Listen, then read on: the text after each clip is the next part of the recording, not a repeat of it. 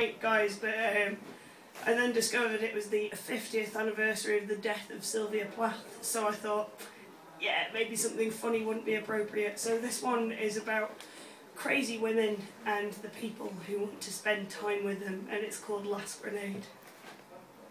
Put your cards on the table and set them aflame. The world is beige. It's midday soap opera bilge this life. There are things you need to explain. You see, you're a Leonard Cohen song that was too hard to write, so you were left unsung. You're a glitch in the Matrix, and if they don't get that reference, mate, they're too young. You're a taste in the mouth after 3 days of drinking.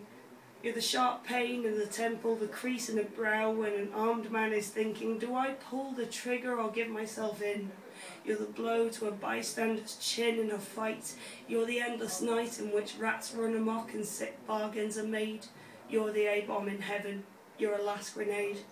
You're the girl next door, supposing you live next to Satan himself. You're the record too extreme for Charles Manson's shelf, and here you sit awaiting an answer after thousands of years on the warpath, slaughtering those with debts unpaid, less of a woman and more of a last grenade.